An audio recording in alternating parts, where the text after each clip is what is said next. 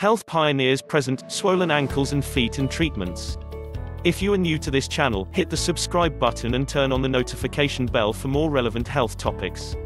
Swollen ankles and swollen feet are common and usually not cause for concern, particularly if you have been standing or walking a lot. But feet and ankles that stay swollen or are accompanied by other symptoms could signal a serious health problem. This video looks at some possible causes of foot and ankle swelling and offers advice on when to call the doctor. Pregnancy complications. Some swelling of the ankles and feet is normal during pregnancy.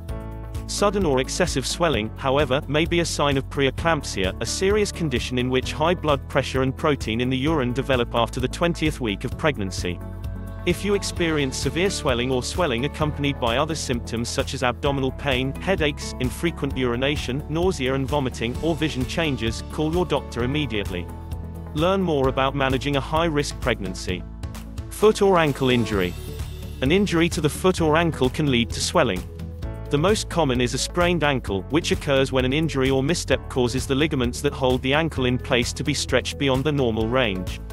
To reduce the swelling from a foot or ankle injury, rest to avoid walking on the injured ankle or foot, use ice packs, wrap the foot or ankle with compression bandage, and elevate the foot on a stool or pillow.